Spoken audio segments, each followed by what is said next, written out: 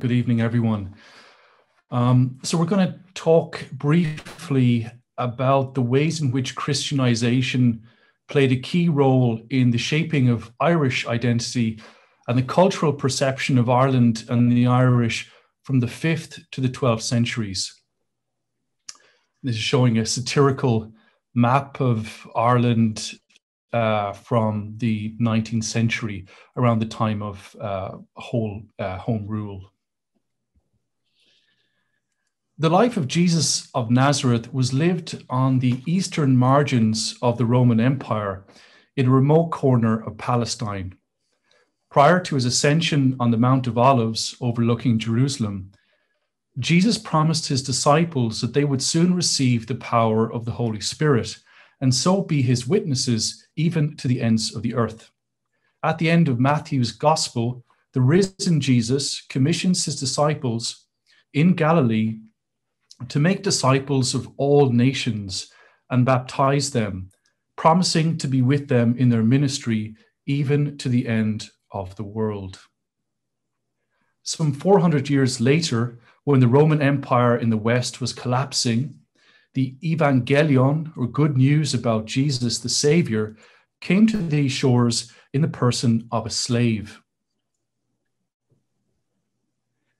The upper-class Romano-Briton, Patricius, who we now know as St. Patrick, was captured by Irish pirates while a teenager growing up in Western Britain.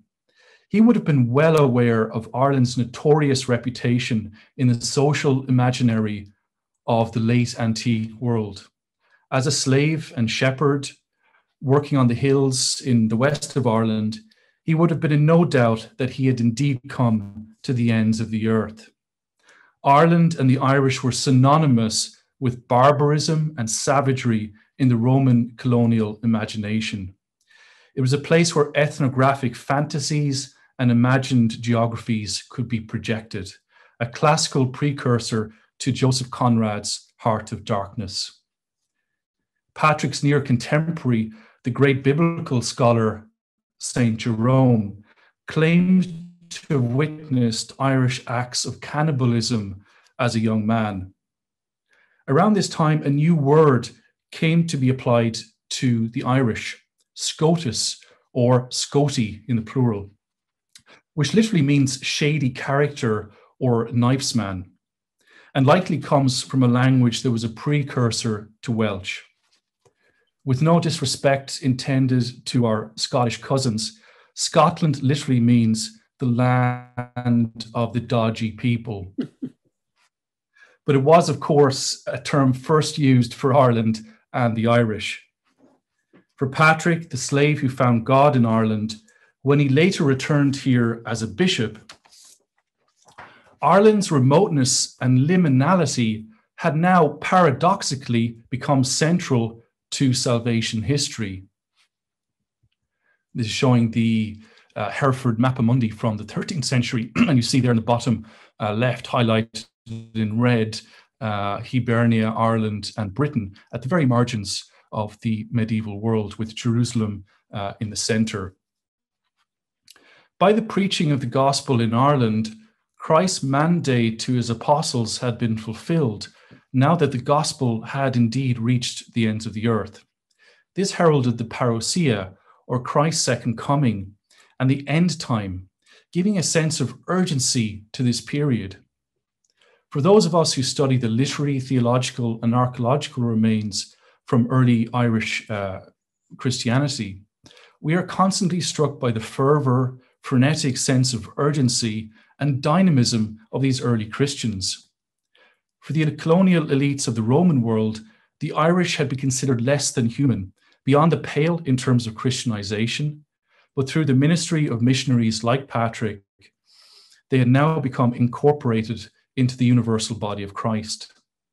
The church that Patrick and his successors established in Ireland in the 5th century, during the waning years of the Roman Empire, grew into a dynamic and outward-looking church in the 6th and 7th centuries. The great Irish monasteries, such as Bangor, Clonmacnoise, Glendalough, and Armagh, were established during this period, And now Irish Christians were venturing beyond the island's shores, bringing in their turn the gospel to faraway places and peoples. In 563, the Irish monk Columba, or Columcille, founded the monastery of Iona in the Scottish Hebrides and became an apostle to the Picts of northern Britain, modern-day Scotland.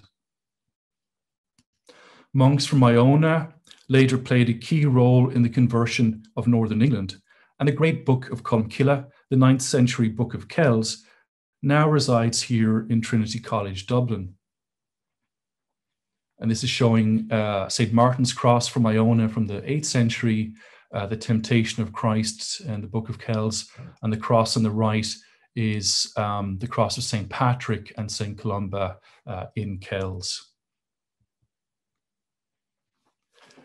Columba's near contemporary, Columbanus, or Little Dove, left Bangor in Northern Ireland for France in 590 and established a number of monasteries in eastern France and in northern Italy that would have an unbroken history of more than 1,000 years up to the French Revolution.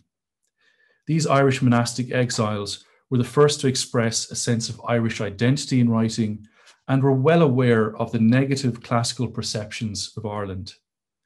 However, they now understood themselves to be a chosen people and of playing an integral part in God's plan in salvation history, just as the English and the Franks also understood themselves to be chosen peoples as well through their conversion to Christianity.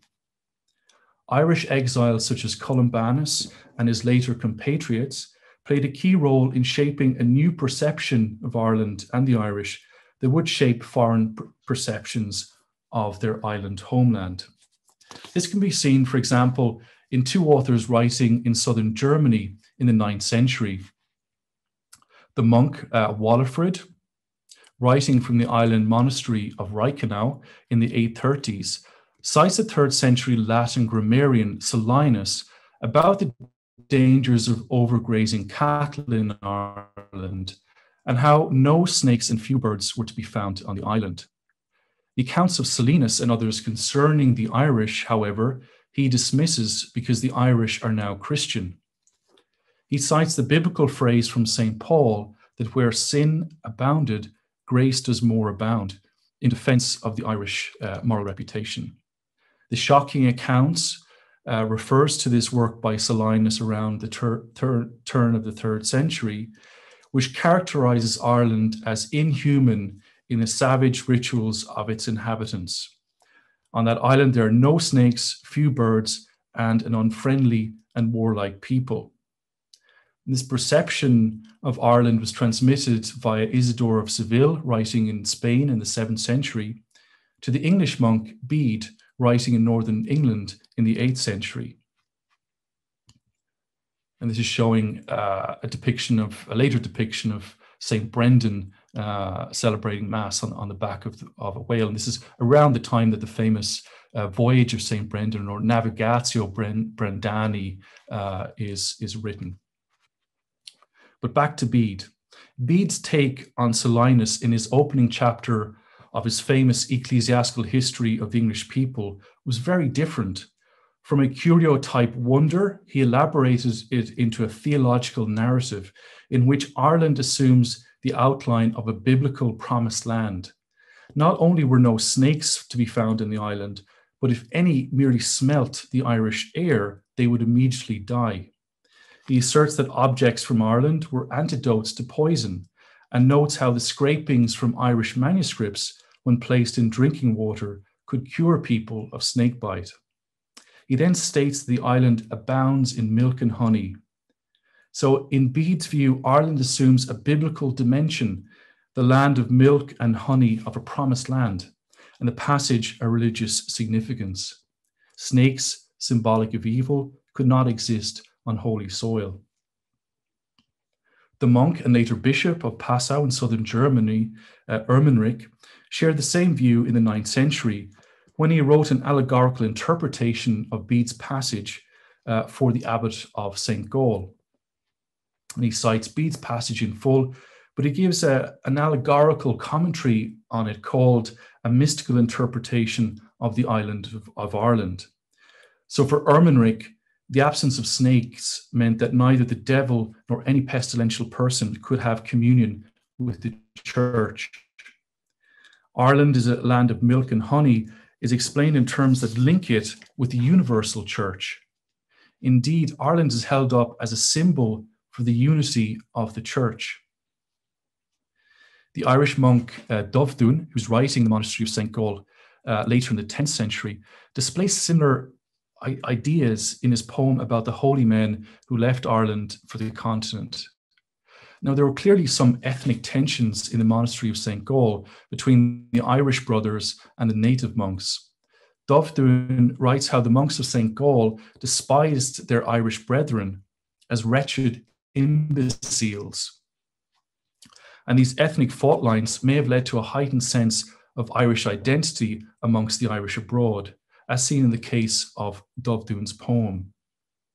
In contrast, he writes about the eminent saints who were buried at St. Gall, his compatriots, who he calls illustrious native men whom noble Ireland, our island, nourished.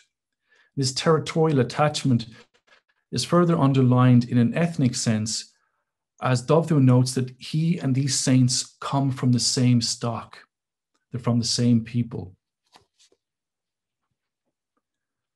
The classical view of Ireland was of a strange and barbarous land, while during the early Middle Ages, this significantly altered due to the effects of Christianization, so that Ireland was seen as the Insula Sanctorum, or the Island of Saints, a perception that was largely shaped by the Irish monastic exiles themselves abroad.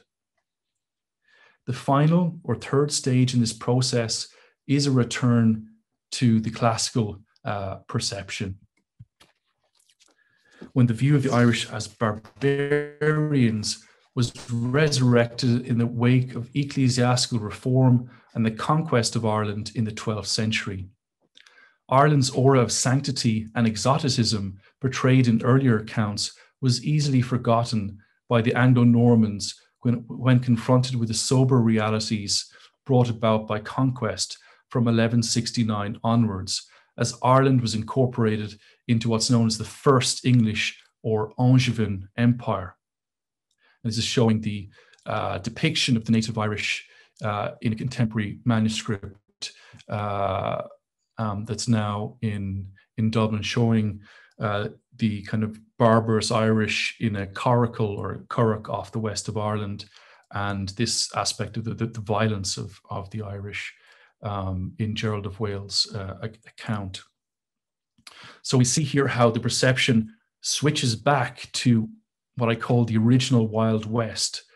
But for a few centuries before the waning and waxing of the Roman and Angevin empires, the incorporation of the Irish within the universal church provided the Irish with a means of belonging to a universal and inclusive mandate that made it a light to the nations of early medieval Europe.